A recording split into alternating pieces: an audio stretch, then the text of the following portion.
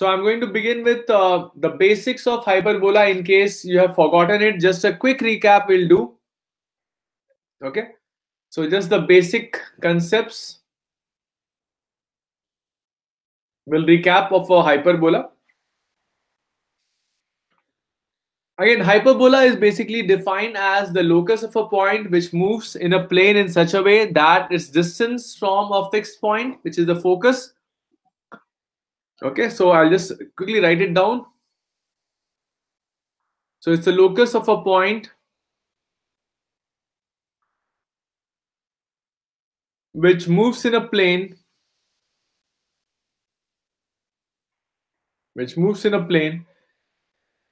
such that its distance from a fixed point, which we normally call as the focus, is e times its distance from a fixed line. That's called the directrix. And this e value is greater than 1. Right? So just to quickly sketch a hyperbola.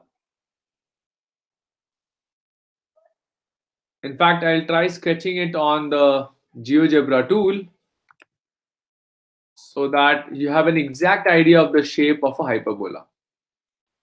So I'll just sketch x square by, let's say, 36 minus y square by 25 equal to 1.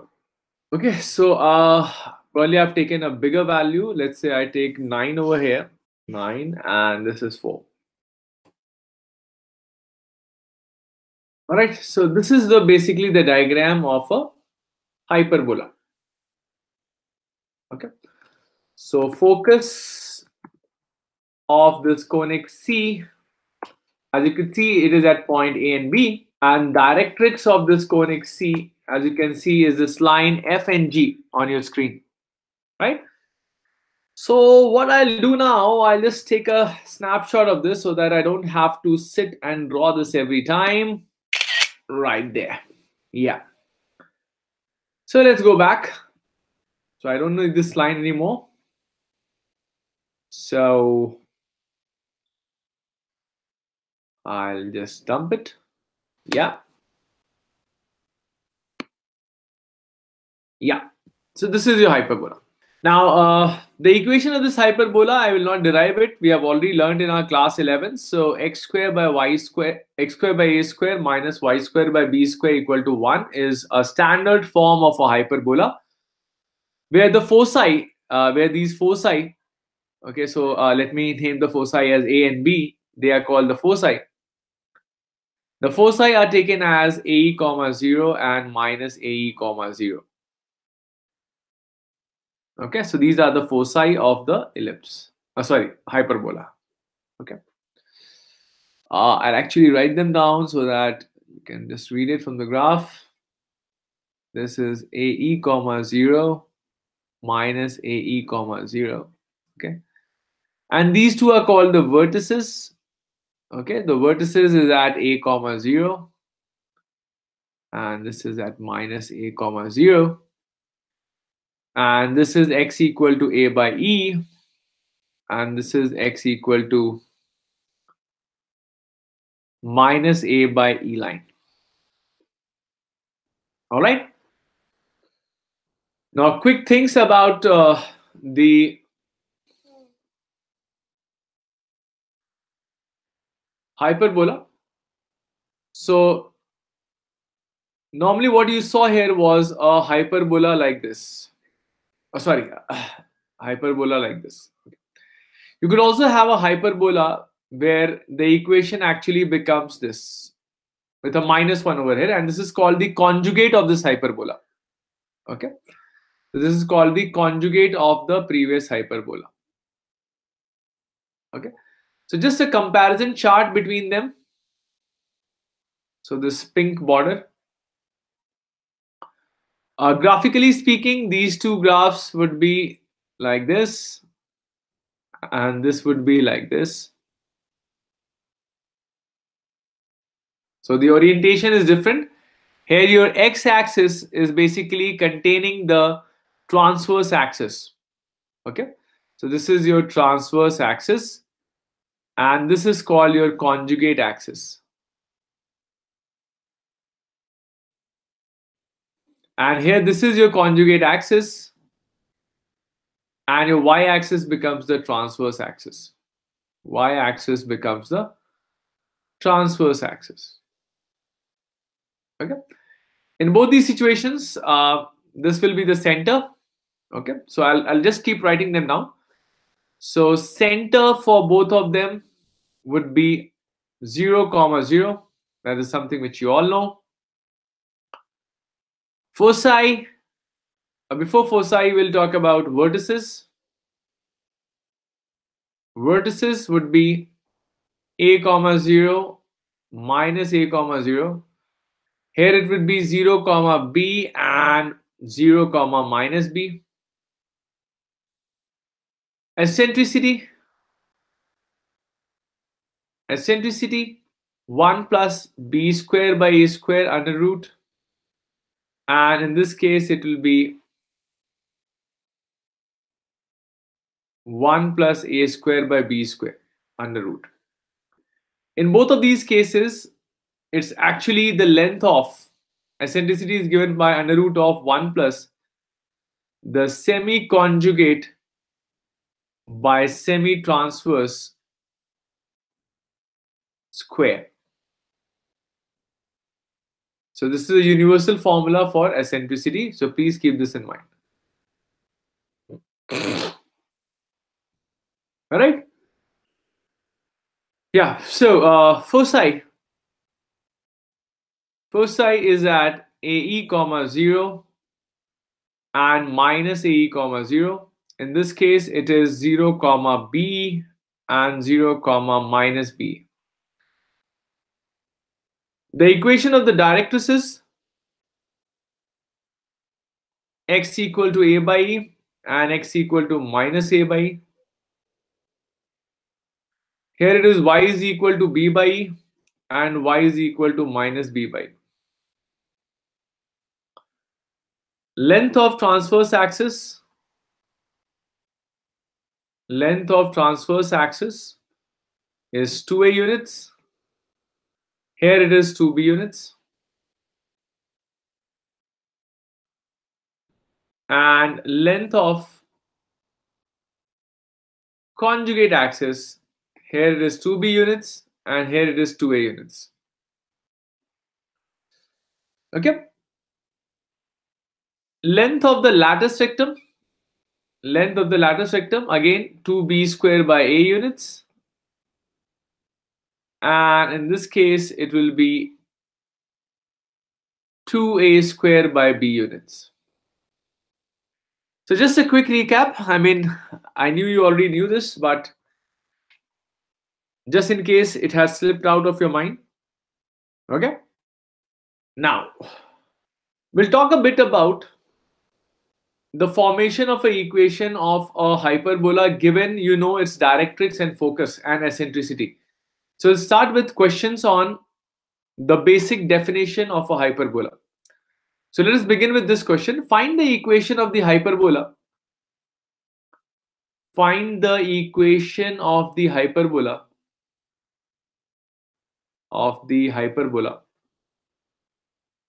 whose directrix is 2x plus y equal to 1, whose focus is 1, 2, and whose eccentricity is root 3. Whose eccentricity is root 3. If you're done, please type in your response in the chat box, or you can message me on my WhatsApp. Again, we'll use the basic definition. The distance from the focus should be E times the distance from the directrix. So let's say the point is x comma y. Directly we can assume x comma y instead of wasting time taking h and k. So the distance from 1 comma 2 is e times the distance from the directrix. Okay. So let's take the root 5 on the other side and square both the sides. So we'll get 5 times x minus 1 square, y minus 2 square, plus 3 times 2x plus y minus 1 the whole square. And if you open the brackets, you will be getting 5x square plus y square minus 2x minus 4y plus 5 is equal to 3 times 4x square plus y square plus 1 plus 4xy minus 2y minus 4x.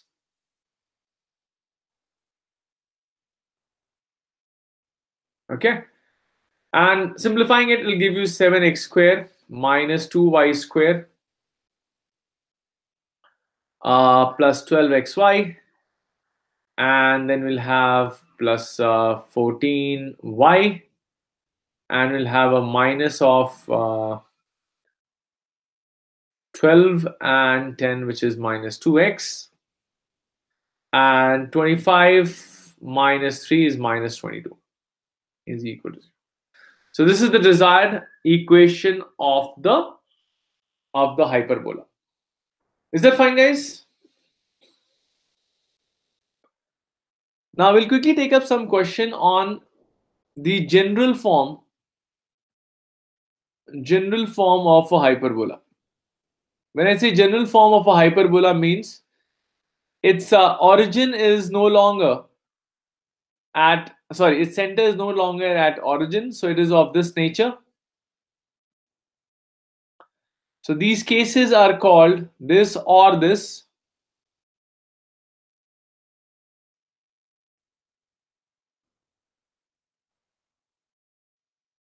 So these cases are called the general form, where the center of the hyperbola is not at the origin. Okay. So what I'll do is I'll start off with a question. Okay.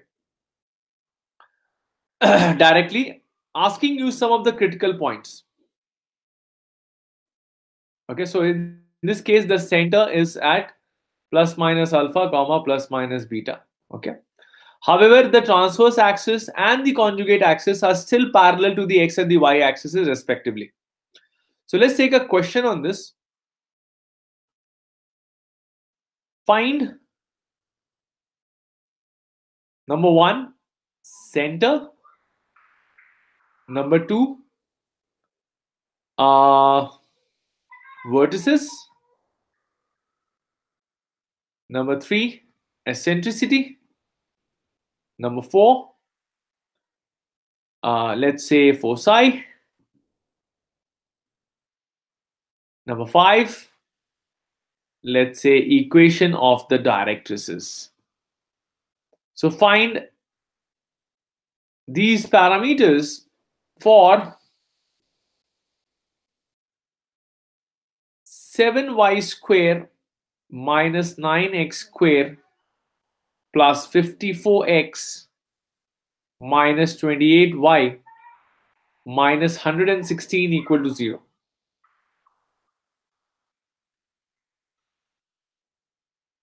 So guys, please start solving it, and this time I want you to give your responses, because I can see no response coming from any one of you. All of you are like mute spectators. All right, guys. So finding the center, there are a lot of methods. One of the method is the partial derivative method. So let's say I call this term as S. Okay. You can find out the center of any conic section by solving these two equations simultaneously. Dou S by dou X equal to 0 and dou S by dou Y equal to 0. If you solve these two simultaneously, you will get the coordinates of the center. Okay. So I'll try this method as of now. So partial derivative of this with respect to x, if you do, we get minus 18x plus 54 equal to 0. That means x is equal to 3. If you do a partial derivative with y, you get 14y minus 28 equal to 0, which means y is equal to 2. So you can say 3 comma 2 is the center of this particular conic, right? So the use of this partial derivative can be to find out the center only, not for any other thing. So if I try to solve it by our regular method, the method that we have learned in our class 11th, right? So we need to complete the squares. So first we need to group up terms having y's. So let's say I group up these two terms. Then I group up terms having x. Okay. And now we are trying to complete the square over here. So it becomes 7y square minus 4y. X square minus 6x minus 116 equal to 0. So let's complete the perfect square. This will be y minus 2 the whole square. This will be 9x minus 3 the whole square. And you have to compensate by adding 28 and minus 81 on the other side. So you get 7y minus 2 the whole square minus 9x minus 3 the whole square is equal to 63. That gives you y minus this by 9 minus x minus 3 square by 7 equal to 1. In other words, you can write down the equation of this hyperbola as x minus 3 square by 7 minus y minus 2 square by 9 equal to minus of 1. Now, if you want to get the center, please note that the center of the hyperbola, let's try to do a role change over here. Let's compare this with, let's compare this with x square by a square minus y square by b square equal to minus 1. So it's obvious that x is now, the role of capital X is now being played by small x minus 3. Role of capital Y is now being played by small y minus 2. Your a square is 7 and your b square is 9. That means a is root 7 and b is 3. Okay. Now we are trying to find the center. For center,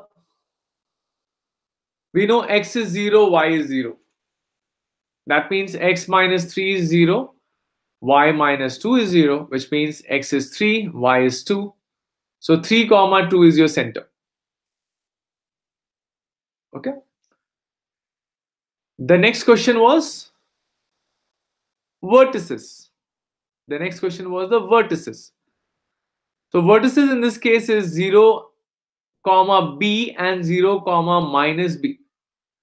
But instead of writing it like 0 comma b and 0 comma minus b, I would suggest write it like x is 0, y is b.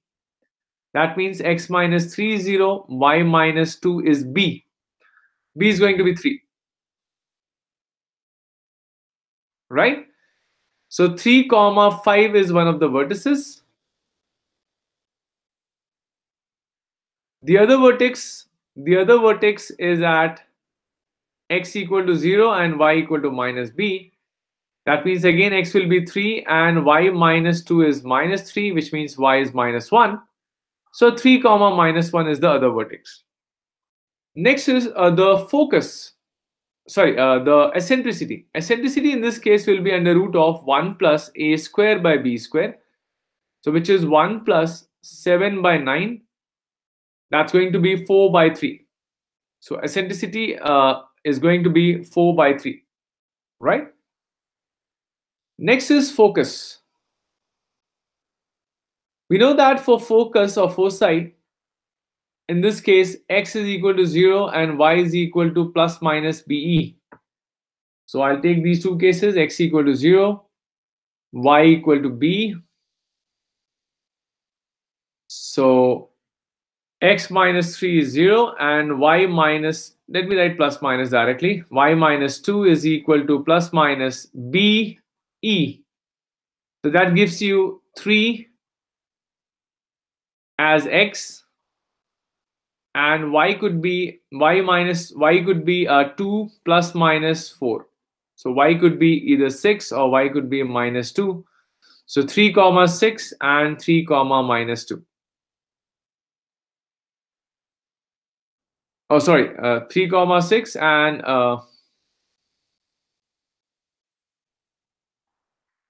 yeah, that's fine. 3 comma 6 and 3 comma minus 2. Okay.